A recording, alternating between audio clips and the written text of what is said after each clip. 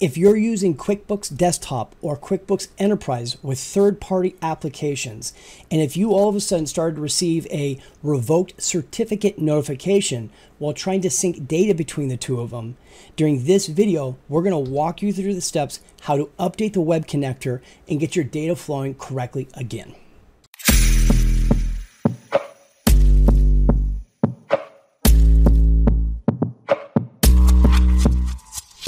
Hi.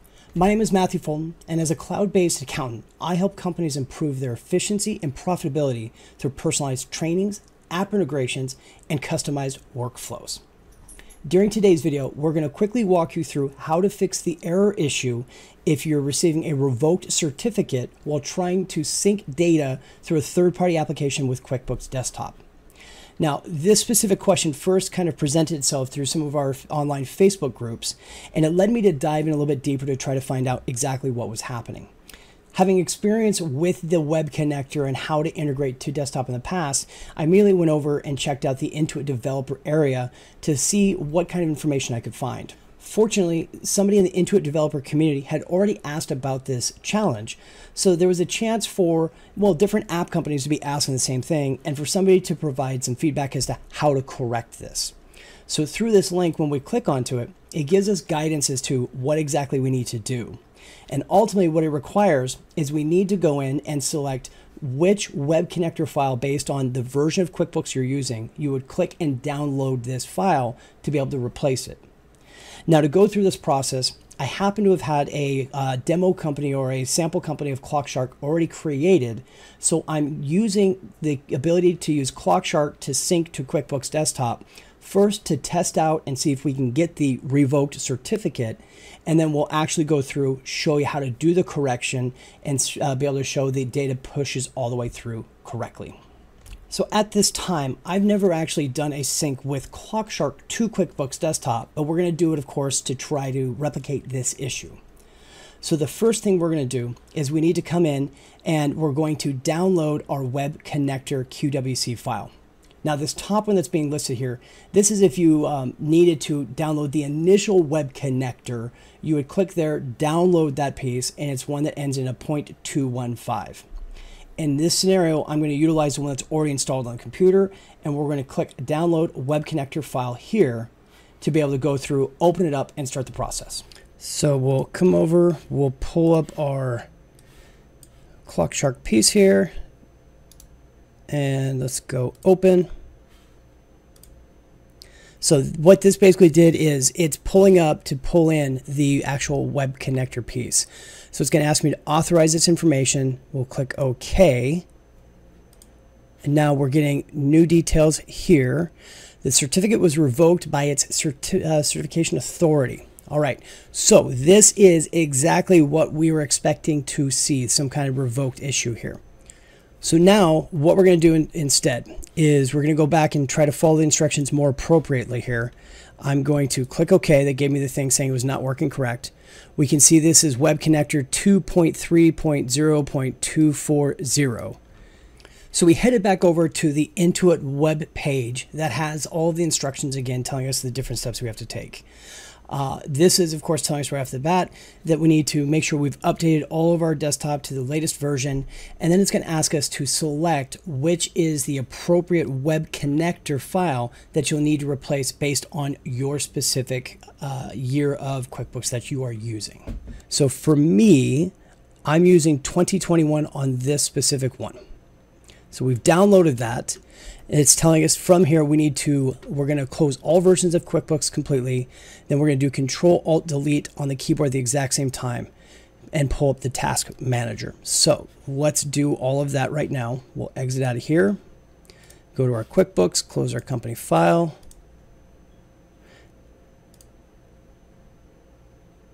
And then in just a second here, we will actually close out of everything. Now we're going to Control-Alt-Delete. Okay, so now we'll pull this over, and what we're looking for are our QBW and the QBWs and QBW Web Connector pieces. Theoretically, I should be able to go up here too. QBW. Does the search. Okay, so we're not seeing any of those running. So we're happy there. Now it's saying to go press the Windows and your R key.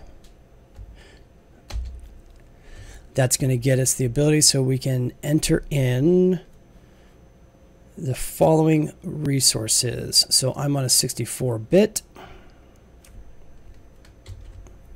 Let's do that again.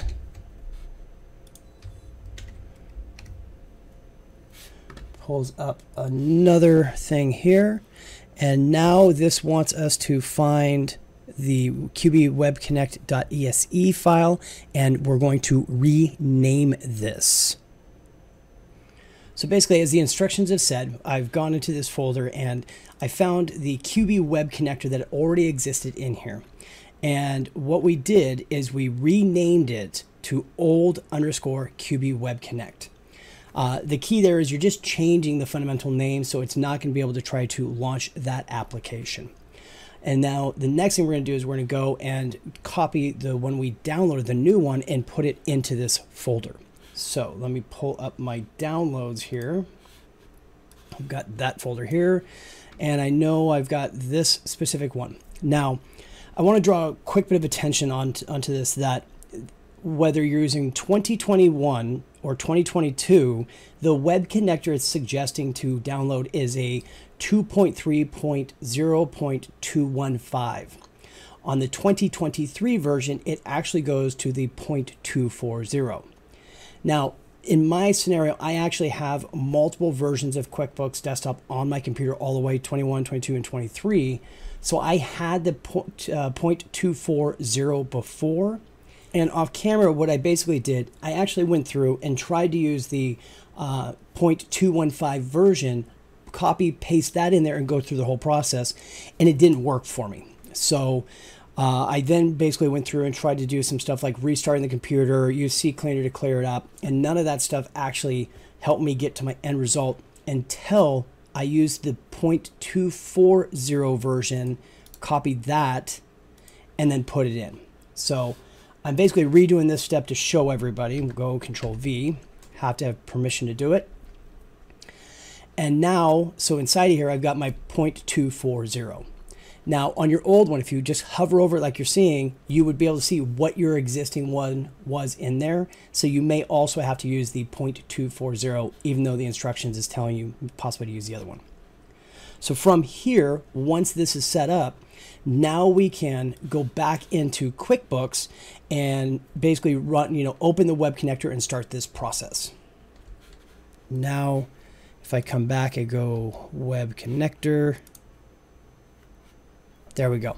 So right away, because I had the 2.4 before, it was giving me some guff and not letting me open this thing up. As soon as I put it back to 2.4 on this one, it now opened that. So now let's try going add an application. Let's go back to our downloads and let's do our clock shark and go open. Okay, so now we're able to pull this back up again. We're going to go okay. Beautiful. Now we're getting this other window here, which we didn't have before. So yes, whenever this is open, and I always say click that. You don't really need to by their instructions. You've chosen to grant access. Done. Boom. Okay, beautiful. So this is what we're supposed to be seeing. Now the last part it's wanting is the password portion of this, which should be our Clock Shark password. Okay, so I went up to Clock Shark, got my password, so I can paste that bad boy into there. And we've got all of our other settings to match. Let's see here. So on this one, whether we want it to auto run or not, we're going to click this off. Yes, I want to save the password. Turn off the auto run so it doesn't auto populate stuff. And then we should be able to hit update selected. So now it's telling us received request form, application progress. We'll pull up our QuickBooks, make sure everything's looking good there. So what I've always found is it's best to have QuickBooks kind of populate where you can see something and then this at this point here, because it's going to tell you what's happening or not. Now, part of the reason I know this is I started to create my own application I was calling Vendor Sync a while back, which was syncing data into QuickBooks Desktop, kind of trying to improve the bank feeds. So we can see that this now has connected completely through and worked. So we've been able to reconnect your third-party application to your QuickBooks Desktop or Enterprise, and you should be back to processing your data like normal. If you found this information to be helpful, do me a favor and take a moment to like and subscribe to our YouTube channel. When we find situations like this that really require an immediate response or an immediate solution to it, we do our best to try to dive in, figure out what we can to be helpful, and post these videos, of course, on our YouTube channel. So once again, we appreciate you taking the time to watch. We hope it was helpful. And as always, here's wishing you all a very successful week.